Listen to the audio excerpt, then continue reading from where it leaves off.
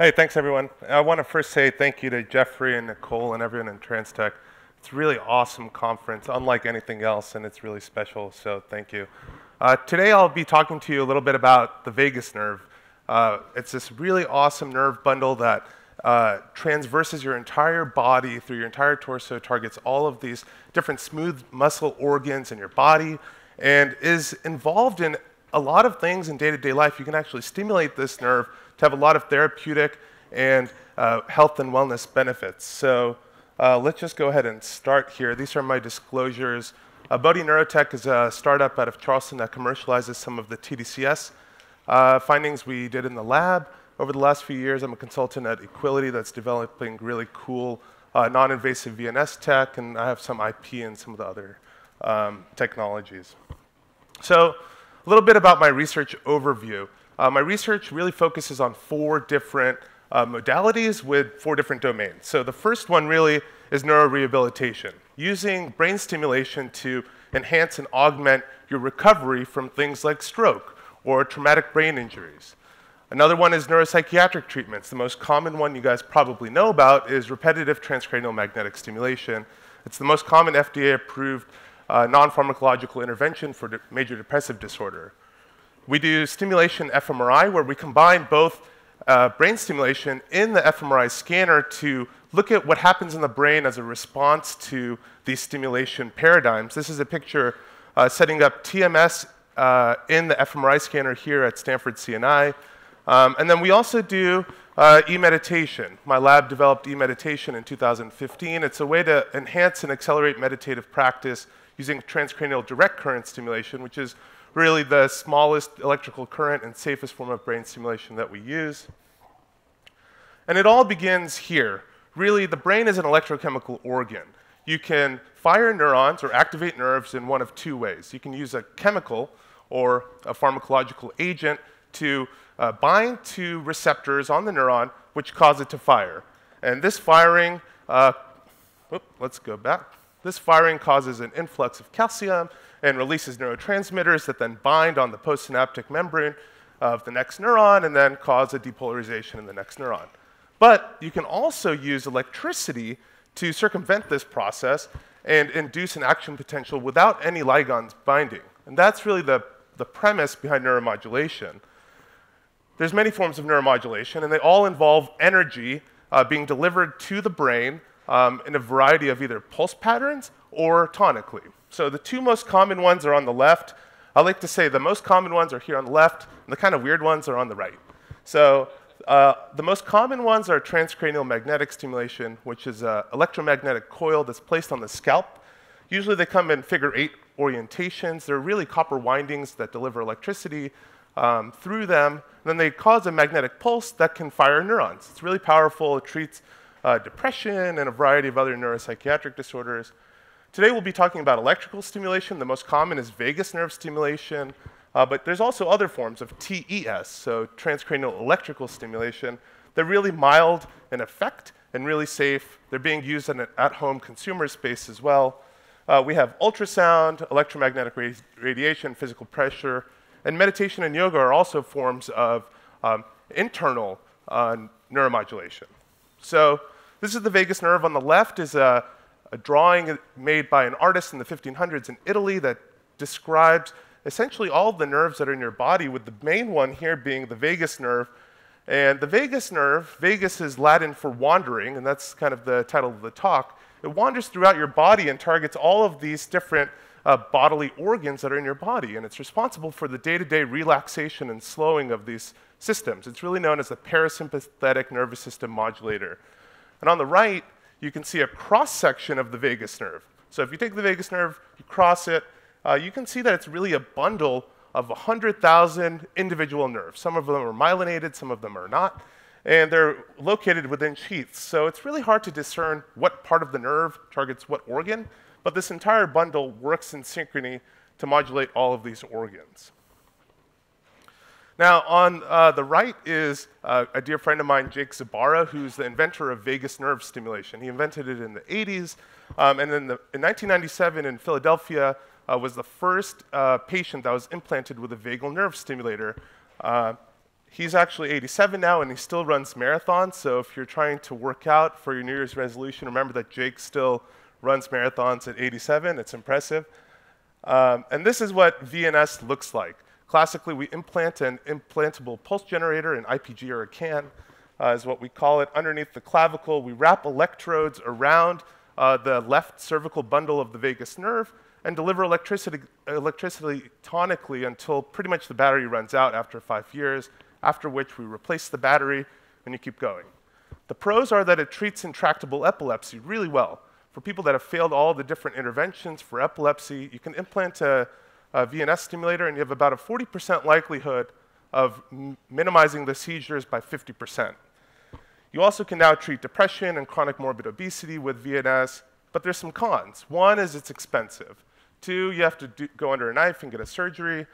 3, it's not always covered by insurance or Medicare. If there's complications or the battery dies, you have to get a new implant. That's costly. So if you really have failed everything and you want to get an implant, it costs about $50,000. But here's the data. So a good friend, old friend of mine, Harold Sackheim, ran a bunch of studies looking at VNS reduction of epilepsy and depression. And you can see that at about a year out, 20% of patients implanted with a vagal nerve stimulator have over 75% reduction in their epileptic seizures, with their Hamilton depression rating scores also decreasing by about 75%. So it's really effective. The hard part is the response rate's pretty low. And secondly, you can't really predict who's going to respond and who's not. So it's kind of a blind method that improves over time, but still could be better. Now, there's a lot of really promising animal literature that shows these really amazing effects of VNS in different animal models. So on the left, you have these really cute, good again, potbelly pigs. And they like to eat a lot, and they like to gain a lot of weight. So what you do is you implant 2 vagus nerve stimulators on their vagus nerve at the level of their stomach, and you let them go ahead and eat whatever they want, as normal. So some of them got the real stimulation, some of them just got implanted and it never got turned on. The pigs don't know the difference. And the ones that got the real stimulation, you could see their body weight plateaus, whereas the other sham stimulation, the pigs that were implanted and never turned on actually kept gaining weight. So this is recently FDA approved now in humans after a series of really promising clinical trials. And on the right, it's hard to see because it's a little dark, but you can see that in a rat model, if you induce a stroke with collagenase and turn on vagus nerve stimulation right after you induce the stroke, you rescue parts of the brain that end up being damaged from the stroke. So you could see up here is a rat that got a stroke-induced but no stimulation. Same type of rat, stroke-induced with stimulation on right after, and you rescue about 75% of the cortex. The same thing in the experimental group too. So you can go ahead and look up all of these promising animal models, but it's hard to translate what happens in animals to humans because of all the cons of VNS. It's hard to get all the money and go to the hospital and get the team and implant 50 people and look at exploratory findings. So what we need to do is we need to do something that's non-invasive, but there's also even more really promising stuff to look at, and it's this idea that perhaps stimulation alone doesn't do much, right? So on the left, there's this idea that you can give a stimulation or a stimulus independently, and you slowly get response rates that are modest at best. But if you pair the experience, such as rehabilitation training in occupational therapist setting, or you do it with cognitive behavioral therapy to treat mood disorders, and you pair it with the bursts of neuromodulators in the mode of VNS, then you get this idea of targeted plasticity. So you get this kind of generalized opening of this plastic mechanism in the brain that otherwise slowly is going away as we get older. So it's this almost like a skeleton key to unlock the brain's neuroplastic mechanisms. You could see this exemplified best in an animal model in a motor system where we can implant electrodes in the motor system and then look at the cortical activation of different parts of the motor system representing different body parts of the animal. So here you have a naive rat, and you record the electrical activity on the cortex, and you can see different parts of the motor cortex represent different parts of the body, like the distal forelimb, the primary forelimb, and so on. when you do training paired with stimulation, you get growing of the motor cortex area associated with that type of training, such as the distal forelimb or the hind legs. So this stuff doesn't happen without stimulation. This is all placebo-controlled. So if you don't do stimulation, you don't get the growing and reorganization of the motor cortex. So it's really promising as a plasticity inducer. Now, what my research has been doing at MUSC for the last 5 years is developing non-invasive VNS, which targets the auricular branch of the vagus nerve, which innervates bilaterally in the ear. So on the left, you can see the really complex nerve innervation in the ear. Your ear is not just used for listening, but really is a sensory organ as well. You can send information to your brain through your ear. So you can circumvent the implant by stimulating these nerves. These are all the different targets that you can stimulate. The most biologically active vagal afferent networks can be accessed through the tragus, the external auditory canal, the concha, and the symbiconcha. So this entire area in green is a prime target for non-invasive stimulation, and that's what we've been doing. So when you develop new paradigms like this, you have to optimize it. So you try a bunch of different parameters in a bunch of healthy people to determine what happens when you stimulate. These started in 2013.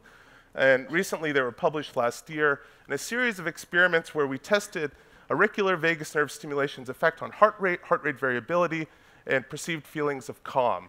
So you can see that there's specific parametric effects that occur where when you turn stimulation on, depending on the parameter, you get a decrease in heart rate pretty quickly. You also, not mentioned here, is this increase in heart rate variability that increases. You could find it in the paper. And when you turn stimulation off, there's this huge sympathetic response that happens after you turn it off. So there's this homeostatic innervation that happens in the body, and we're pushing it one way, and then when we turn stimulation off, it rebounds the other. So this is parasympathetic, this is sympathetic. It's really one of the first biomarker descriptions of auricular vagus nerve stimulation in the literature. And this was exciting, but we wanted to find out, are we actually getting into the brain, or is this just kind of a systemic downstream effect only? So what we did was we built this really cool non-invasive VNS stimulator that can go in the scanner. So to put things in the fMRI scanner, they need to be non-ferromagnetic, so made out of plastic, copper, silver. And then you have to do this complex system where you trigger stimulation from outside the scanner room, because the MRI is this huge magnetic field that'll suck in any metal into its bore if it's within like 20 feet. So what we do is we run a lot of long cables through the roof, through the ceiling of the scan room, and we trigger stimulation from outside in the equipment room, and we connect stimulation in the bore of the scanner to an individual. So this PVC pipe is acting as an insulator. This individual here has electrodes on their ear, and then we put them in the scanner and we look at what their brain looks like. But we don't only look at what happens in the active condition, we look at what happens in the control condition. The control condition, if we go back here, you can see that this part of the earlobe, doesn't have much green in it, which means there's not a lot of auricular branch innervation. So that's used as our control site for all studies. And what we see here is when you turn on stimulation on just the earlobe, you get contralateral somatosensory activation. You stimulate the ear a little bit, the brain thinks it's a little tickle on the ear, and that's it.